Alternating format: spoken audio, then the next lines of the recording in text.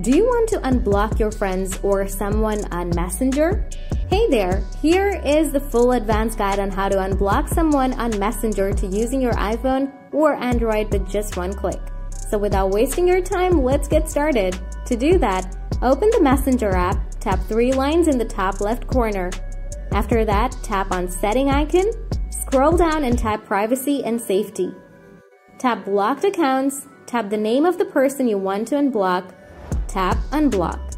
Tap Unblock again to confirm, and the person will be unblocked. This is how you can unblock someone on Messenger. If you find this video helpful, hit the like button. If you have any questions, please write in the comment section below. Thanks for watching.